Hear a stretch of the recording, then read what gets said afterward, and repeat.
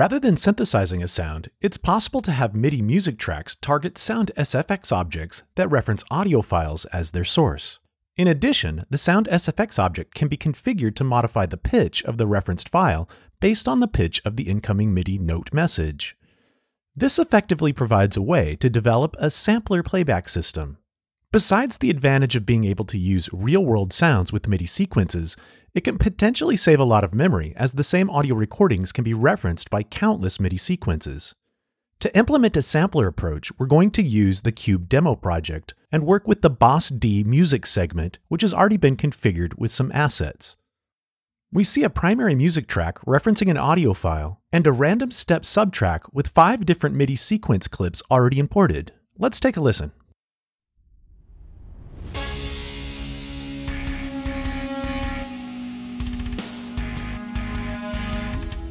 You're hearing the first track that has the main accompaniment. If we solo the random music track with the MIDI clips, we'll hear that it's not producing any sound. This is because it's not targeting an object that can render MIDI into sound. For this first part of the implementation, we'll be using the first of these 5 subtracks. I'll click the Force Usage button and zoom in on it.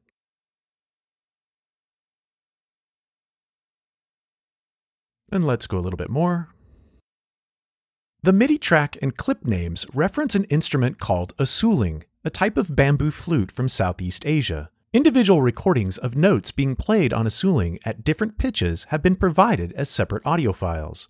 These recordings will serve as the sound source for this MIDI track. These recordings need to be imported into a sound SFX object, which will then later become the target of the MIDI track. To set this up, we'll right-click the music work unit within the actor mixer hierarchy. Choose Import Audio Files, Add Audio Files, and then go to the folder with the suling samples. We'll first import this one that says suling C#5. This indicates the note played by the instrument in this particular recording. Click Open. It will be brought in as a Sound SFX object. Now we can see that it's present in the actor mixer hierarchy. Now we need to target the suling C#5 Sound SFX object from the suling MIDI track. Down in the interactive music hierarchy, select the Boss D Sampler Suling 1 music track. Then, in the MIDI tab, click the Override Parent checkbox in the MIDI target area. This will allow us to drag the suling C#5 Sound SFX object into the target property. Let's scroll back up to see the track we were referencing, and then take a listen.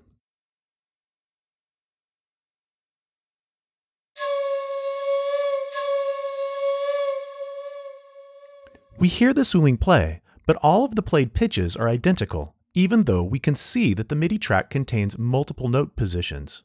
This is because when a sound SFX object is targeted by a MIDI track, it interprets each MIDI note on message as a play command.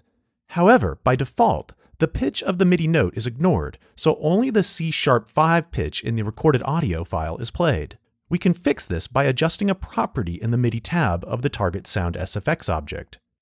So we'll select it, and then in the note tracking area, click Enable, and let's listen again.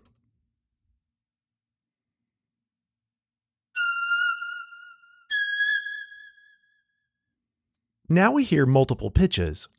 While there may be pitch variation, the note pitch you hear may not match the MIDI note pitches contained in the MIDI sequence.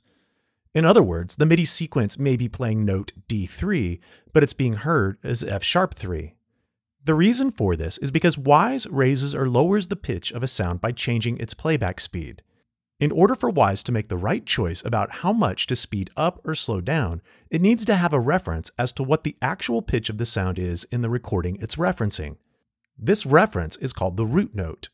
The root note must be manually entered into the Sound SFX object's property editor. We know the root note for this recording is C#5 as it was included in the file name, so we'll enter C#5 for the root note property. And play again.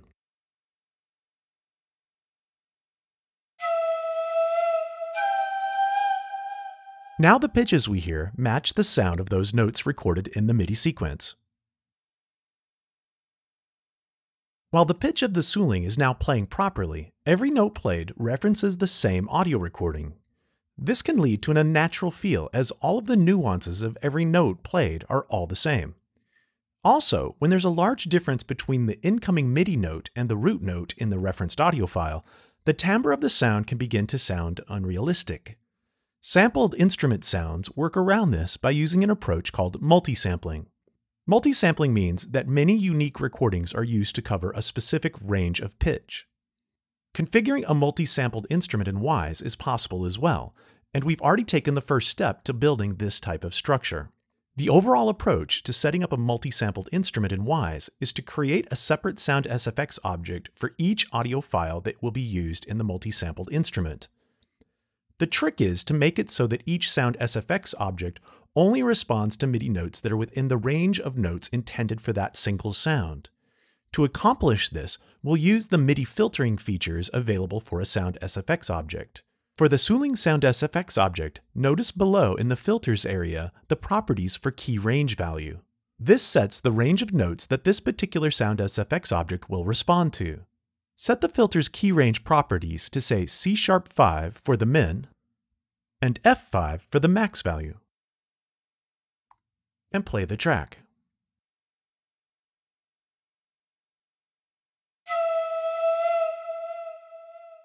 We hear that the first note plays, but the second one no longer does because it's outside of the range that we defined. For the suling, a variety of recordings have been made with the musician playing specific pitches that can each be brought in as unique Sound SFX objects. For each note, we'll need to repeat the overall concept we've just done, but it can become quite tedious to do this when some multi-sampled sounds could consist of hundreds of audio files. Instead of going through this process one by one, we'll speed things up by importing all of the audio files for the suling into a blend container. Blend containers can play multiple Sound SFX objects simultaneously, and they also offer some features to make quick work of setting the filters. We'll start this process from scratch, so we'll go ahead and delete the Sound SFX object we just created. Now we'll right-click the music work unit in the actor mixer hierarchy, choose Import Audio Files, but this time we'll click the Add Folders button. And then I'm going to navigate to this folder which contains all the samples for the various notes used with the suling instrument. Notice that by default, the folder in the file structure will be used to create a virtual folder in the Project Explorer. Instead, we want to have the Sound SFX objects contained within a blend container. This blend container will later become the MIDI target for the Boss D sampler suling music track. You can also see that the audio files will be brought in as Sound SFX objects. We'll click the Import button. A Boss D suling samples blend container now appears in the Project Explorer. And there are Sound SFX objects for each note referenced within. Within a blend container lies a very helpful feature for adjusting the root note and filter properties of the Sound SFX objects it contains. It's called the Keymap editor. To access it, we just need to select the Boss D Suling Samples blend container and confirm that we're on the MIDI tab in the Property Editor. Here we can see the same MIDI settings we saw in the Sound SFX object. For this parent object, we're going to leave the default values just as they are, but to adjust settings of the contained objects, we can click the Keymap Editor button. We see a list of each of the suling Sound SFX objects contained within. The advantage of the Keymap Editor is that we can see the common MIDI properties we adjusted earlier before for all the individual objects contained within a single view. First, we need to go through the list and override MIDI note tracking in order to enable MIDI note tracking on each of the contained objects. To do this, we can select all the objects first, hold Shift and click on the first and last of the Sound SFX objects in the list. Then click Override MIDI Note Tracking, which applies to all of those selected, and then click Enable MIDI Note Tracking, which will apply to all selected. Then just click in the background to deselect the objects. The next step is to adjust the MIDI tracking root note and set the key range for each object. The root note is simply the note name documented in the object name. So we'll just adjust the MIDI tracking root note to match the note referenced in the object name. Now we need to look at the key range values. If the key ranges between two sound SFX objects overlap, it's possible that one MIDI note could play two audio files. For this reason, we'll set the key range value to the same as the root note, and the key range max value should be set to one note below the next object's key range min value.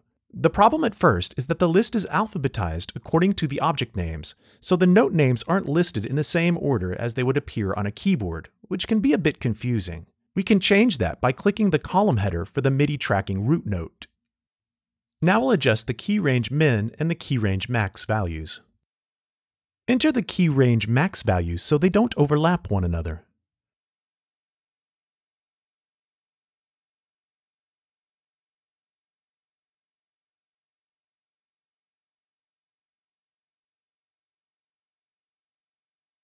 For this last note, we'll set the min value to F#5, but we'll leave the max value at G9. Now, our last step is to reassign the Boss D Suling 1 music track to the Boss D Suling Samples blend container. So we'll close the Keymap editor and select the Boss D Suling 1 music track and drag the Boss D Suling Samples blend container to the MIDI target field. Let's zoom out on the segment editor. Turn off the Force Usage button, and let's take a listen.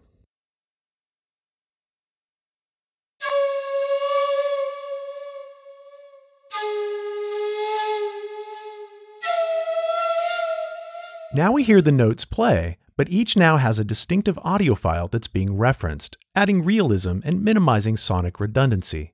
Let's take solo off and hear it all together.